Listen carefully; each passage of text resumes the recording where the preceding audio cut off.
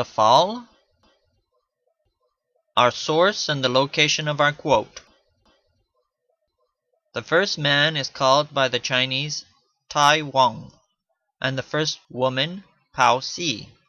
In one of the 5 volumes called Qi King, it is said, Tian placed man upon a high mountain, which Tai Wang rendered fruitless by his own fault. He filled the earth with thorns and briars, and said, I am not guilty, for I could not do otherwise. Why did he plunge us into so much misery?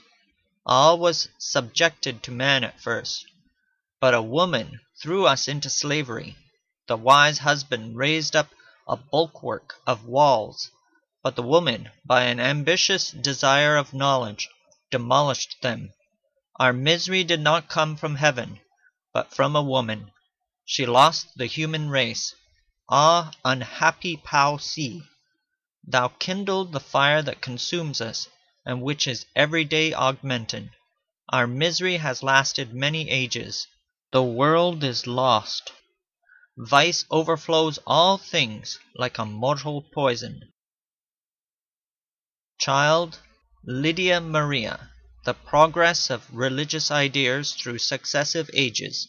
3 volumes, New York, C. S. Francis & Co. London, S. Lowe, Son & Co. 1855, Volume 1, pages 208 through 209.